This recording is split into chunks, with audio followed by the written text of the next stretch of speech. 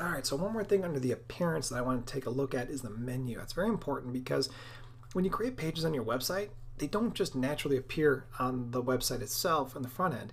You have to set up a menu and a navigation area and tell it where that's going to go and like what goes in it. Some themes will pull in all pages by default. You really don't want that though. Maybe you've got like several versions of a page or different things like that. You don't want all that kind of stuff. You really want to have full control over it. So within appearance, under menus here, you'll see that by default there is just no menu created. So I'm going to create one. I usually like to call it main menu. Now you can call it whatever you want. That's really not displayed anywhere other than within the back end here. Where it does become important is if you start to have other menus. Maybe you have a footer menu, maybe you have a sidebar menu, maybe you have a blog menu, maybe you have a mobile version of a menu. Different things like that. You're going to want to know what the name is so you know where to put it properly. But for the most part, you can just call this one main menu and be fine with it. We're going to say create menu. Now we load that menu up with whatever pages we want in it. So here's all my pages right now. So you can see under pages at the top, all the pages that make up my website are right here. And I can choose all of them or just some of them. Maybe I don't want all of them. Maybe I don't want sample page because that really wasn't a page that I created. So I'll say add these to the menu. And the top one is going to be the menu item that's on the far left. So these are actually kind of in reverse order. So all I have to do is just click and drag, and I can move these guys around. Now if I wanted the home page to have a drop down, I could say about, just pull it over to the right a little bit, and you can see this changes to sub item. That makes it a drop down item from the main menu. But we're going to keep that the way that is right now. If I wanted to, I can also pull my post into the menu. Now, we really don't want to do that here. There's better ways to do that. You can create a custom link. So maybe you want to link out to another website or your Facebook page or something like that. You could put the full URL and the title of it in here. So I'm going to put just a placeholder right there, and I'll say,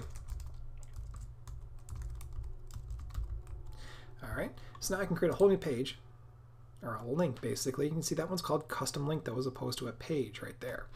So I can have that go out. Now I can also pull in some of those categories that I was using in my blog post. So if I wanted to, again, maybe the majority of my website is all about blogging and all the navigation should be all the different categories so people can find what they're looking for. This would be a good place to put those categories into, and I can add them the same way I have everything else.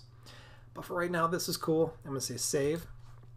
Now this is half the battle. So we've created the menu, we've added the pages to it. Now we have to say where that's going to go, and that's where it's going to change from template to template. You can see up here now I've got manage locations.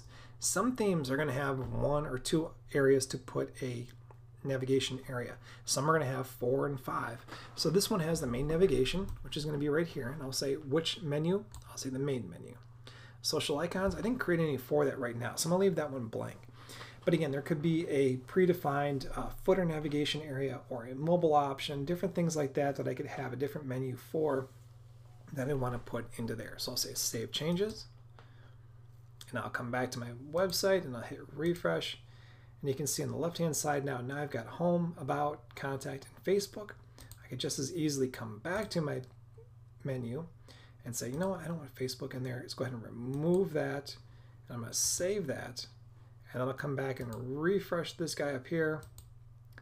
And Facebook went away. So just like that, I was able to create all these pages, create the navigation area, and kind of tweak out a very nice looking theme.